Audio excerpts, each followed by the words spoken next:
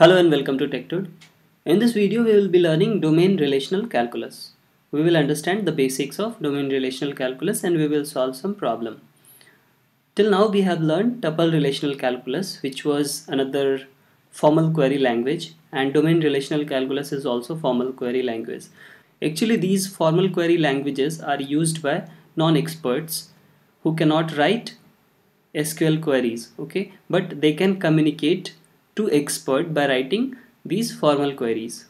So we have SQL, and SQL is based on tuple relational calculus, which we have already learned, while we also have something like SQL which is based on domain relational calculus, and it is called query by example.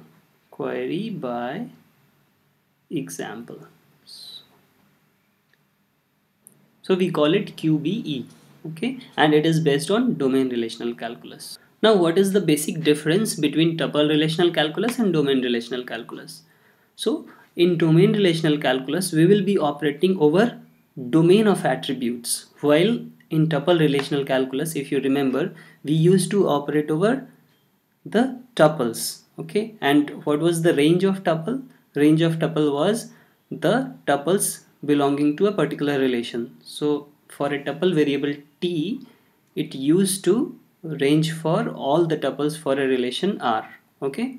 Now here for domain relational calculus, we will have domain variable like tuple variable. In tuple relational calculus, we will have domain variable, okay, and it will be ranging over the domain of attribute, okay. So let's write it down. So to form a relation of n degree, we need n domain variable. What I mean to say here is, basically, let's understand the query format. So this is our query format, and if we need to form a relation of n variable, that is n degree relation. So when I'm saying to form an n degree relation, it means that whenever we do a query, the output of the query is also a relation, right? So this is a n degree relation, which is the output of this query, and here we have condition over those domain variables. So these are domain variables, x1, x2, x3, all are domain variables.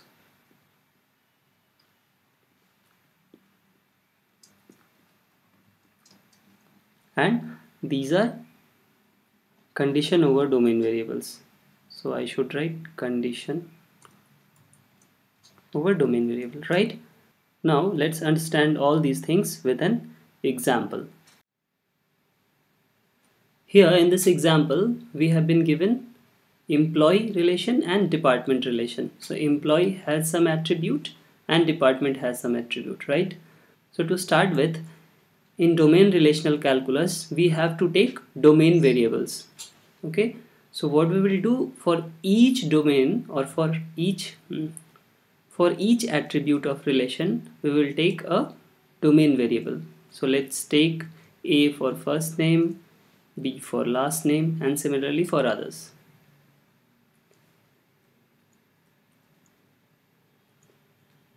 Here for department also we will take domain variable.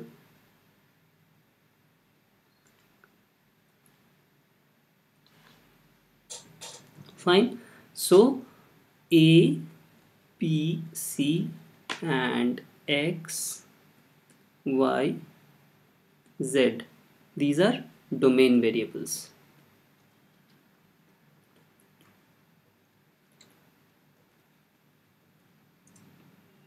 Now see the query. We have to output name and address. So as it is saying name, we have to take both first name and last name, right?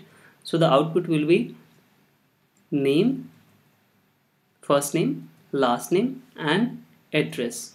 So what are the corresponding domain variables? A, B and E, right? So we will write A, B, E.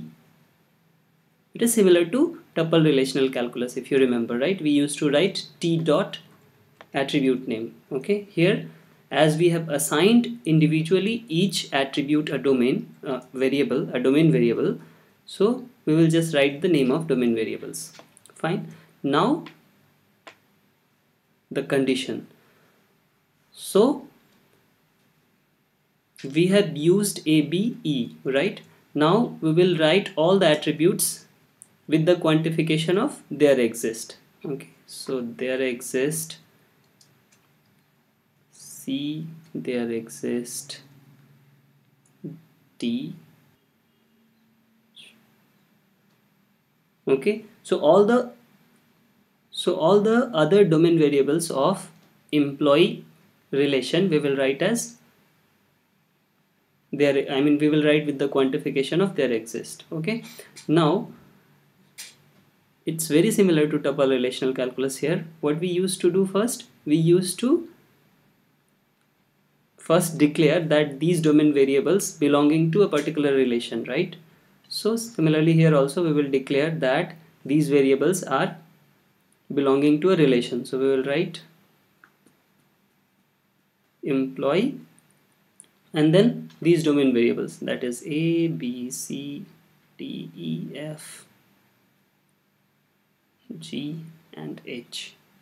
Fine. Now we have to write the other conditions, that is we have to check name equal to foo bar, right? So we will check first name should be equal to foo and last name should be equal to bar. So we will write, we know what is the domain variable corresponding to first name, A, right? And what is the domain variable corresponding to last name, B. So we will write and A equal to foo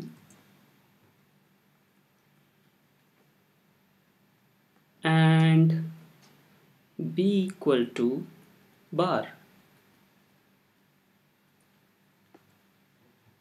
Okay, so that's it. Very simple, right?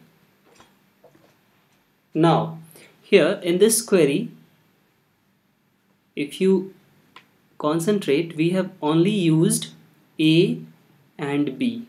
Alright, we have taken existential quantifier over all the domain variables which was not used to output, not used in output, but we have used here only A and B.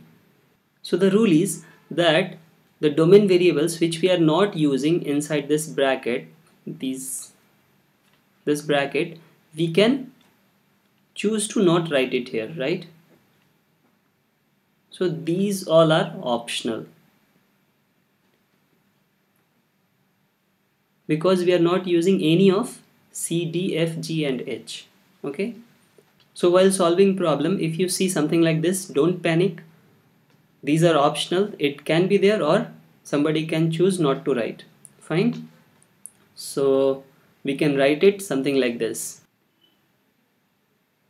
A, B and E. While writing condition, we can just write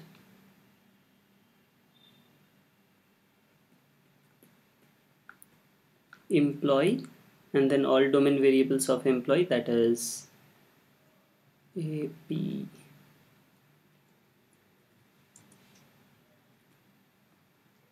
H and A equal to foo and B equal to bar.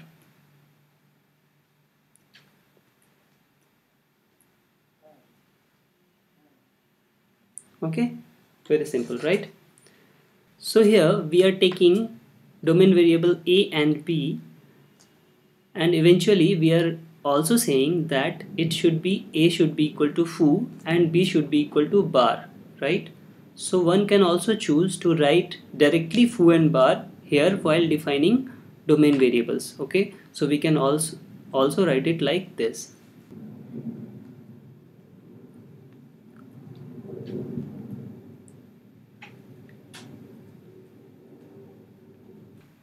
employee, and then instead of writing domain variable A, we can just take foo, then instead of writing B domain variable, we can write bar. Okay, and then other domain variables like C,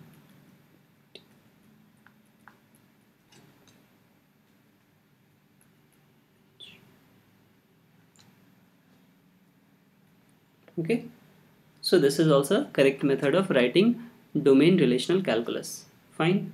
So I hope the basics of domain relational calculus is clear till now. Now in the next video, we will be solving few more complex queries. For example, we will be performing relation joins where we have to fetch data from other relations also and compare. Okay, and we have to use existential quantifiers. So all these we will be solving in the next video. So see you in the next video. Thanks for watching. If you like this video and you want us to create more such videos, please don't hesitate to like, share and subscribe to TechTud.